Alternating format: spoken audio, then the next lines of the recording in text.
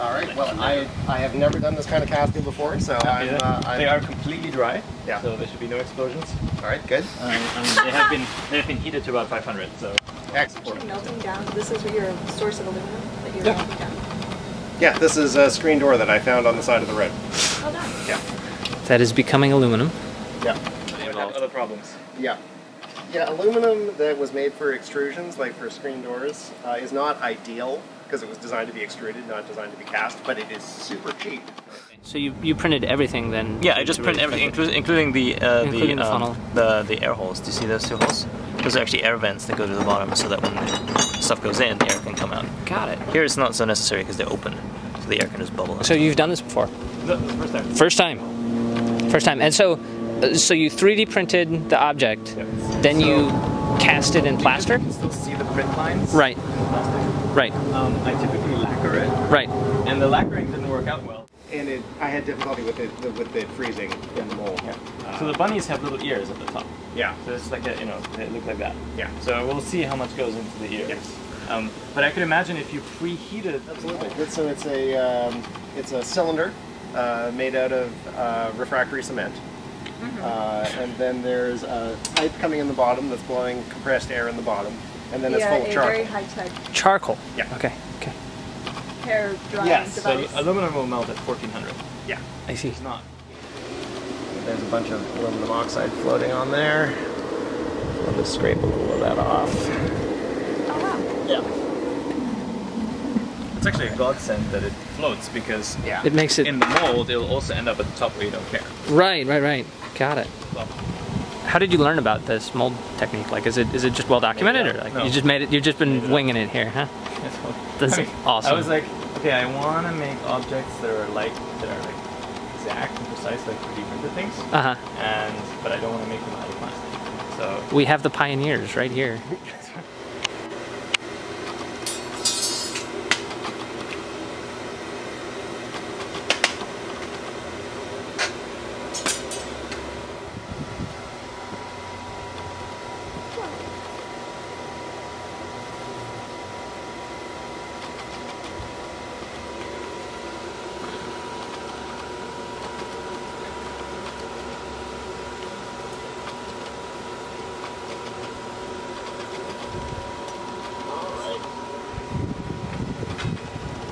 That's super beautiful.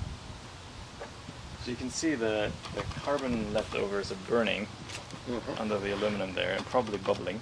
Yeah. So that one I expect to come out much nicer.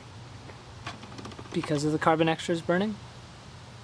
So Well, the smoke will shellac. be, yeah. The shellac that was left over that didn't melt out properly left a sort of carbon crisp, Got it. which is what is burning right now. And you do or don't expect that to come out better? Sorry.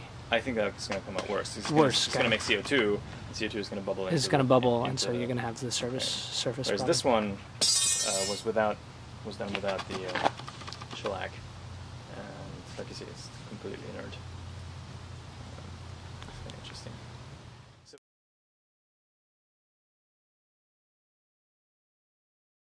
can you make a picture just down like this? Yeah, sure. It's a better angle.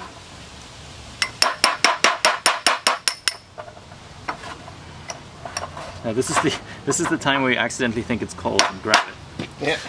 Don't do that. Yeah, the problem is not that it would be liquid, but that aluminum has the property that it becomes very brittle when it gets to a certain temperature. And so you can, crack you looks think like when something's cold. So this ear did not complete. You see?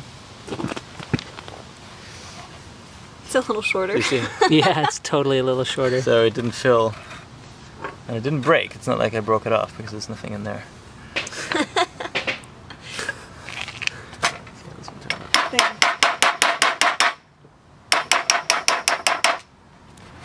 So this is the one we think didn't do as well, right? This one? Because Yeah. this is the one that had the bubbling. Yes. The bubbling and the smoking and the drama. Do you have What do you mean? clipper? I've got a knife. I'll find you. That's all right. I can probably just crumble it, but this one didn't quite come up.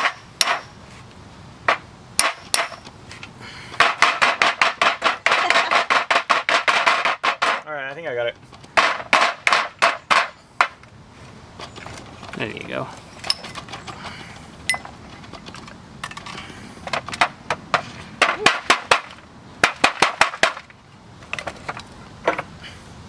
It's a burnt bunny. That is a burnt little bunny.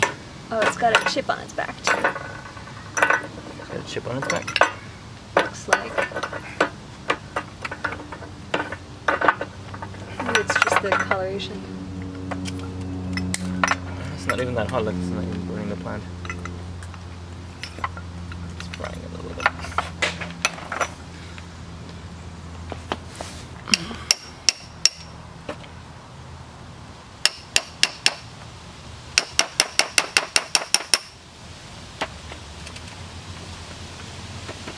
Are the bunnies still hot to touch? Or they're cold? Oh yeah, that would be. They would be very hot. There's some pliers if you need some. But they're probably going to cool off a lot more quicker now. Yes. Yeah. Yeah.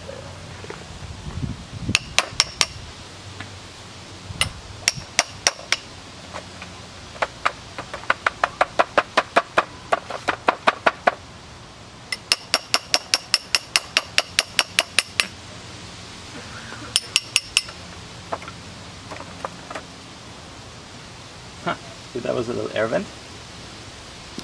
It's got a skinny ear. So that's the Oh, it's not aluminum the- went into it's the the ear and then skinny. into the air vent. You're going to be able to work that off though, no problem. Yeah, that's the idea. But the thing is, it will flow better into the ears if the air is immediately removed. Yeah. And you can see these ears came out way better. Oh yeah, those ears are awesome. Yeah, one of the tricky things about sand casting is getting the consistency of the sand right so that air and hot gases can move out through the sand, Without the but whole- that is not so full of air that it collapses. Yeah, that's definitely the nicest bunny here. No kidding. That looks Well, if you- awesome. Oh, well done. So then, That looks how do you great. take off the air? Vents? Do you- You just yeah. grind it off. You Yeah. just grind it off. There's a lot of mechanical work there stuff. Just tell everyone, this should be one in here. I got the pliers. Bunny off. There is a bit of a seam there, yeah. There was no seam on the model. Mold cracked slightly internally. That's what I've been moving to adding a bunch of fiber. Cement. So you can buy this borosilicate fiber that is good to like 2000 degrees Celsius. Just mix some of that in. This gives the mold more All right. strength. Wow.